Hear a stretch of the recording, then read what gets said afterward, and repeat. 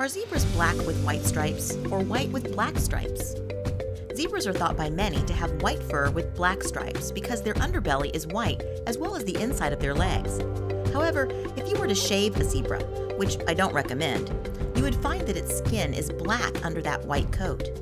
Additionally, many animals have lighter colored fur on their bellies, so zebras indeed may be black-coated animals with white stripes. Either way, those stripes are very helpful as a means of camouflage.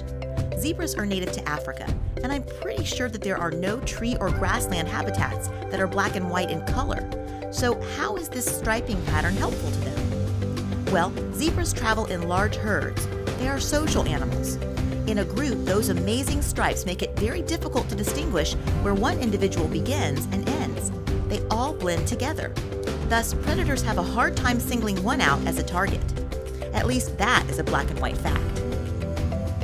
With Apologia's biology video instruction, you'll receive high-definition demonstrations of all labs, compelling graphics that illustrate key points, and high-quality instruction from author and scientist Sherri Seligson.